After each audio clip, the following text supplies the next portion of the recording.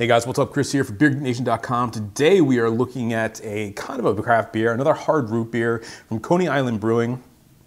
This is their hard root beer, coming in at 5.8% alcohol by volume. This is one of those styles, if you want to call it that is just exploding on the scene right now. People just can't get enough hard root beers, apparently. I think a lot of people who aren't actually into craft beer, these are kind of being the beers, for lack of a better word, that gets them into craft beer. This one's actually brewed by Sam Adams. So this is a Sam Adams Boston beer product. I've heard some good things about it. I've heard some not good things about it. I wasn't a big fan of the Not Your Father's root beer. I thought it had a weird chemically taste. A lot of people say this one is better than that. So with that said, let me get into a glass so you guys know it smells, tastes, and get the final verdict on the Coney Island hard root beer. All right guys, the aroma on the hard root beer. Smells like Pepto-Bismol, vanilla, black licorice, and Pepto-Bismol. Yeah, again, it's a weird combination for these things. All right, guys, the taste on the hard root beer. Cheers.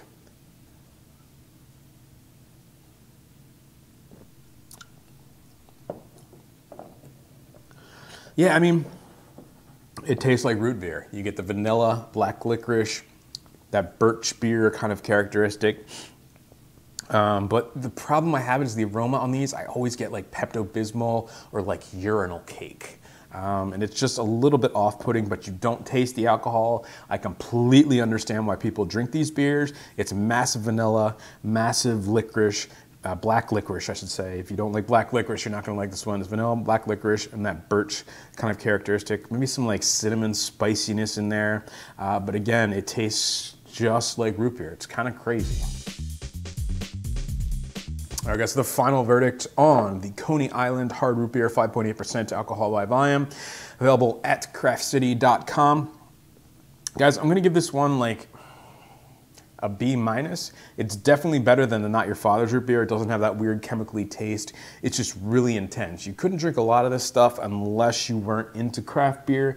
I could see why people drink this. I mean, it was like how Zima was or Mike's Hard Lemonade. It's the same kind of thing where it's like a malt beverage flavored like something that you drink usually, but this has alcohol in it. And I guess there's something we said about that, but it's just, it's pretty intense and pretty sweet and a little bit cloying, and it's got a lot of flavors going on that are just gonna become very fatiguing. So as far as like a craft beer person, you might want to skip this one. But with that said, it is definitely better than Not Your Father's. So if you like Not Your Father's, definitely check this one out. So getting like a B- for me. Remember folks, life's too short. Drink amazing beers. Cheers.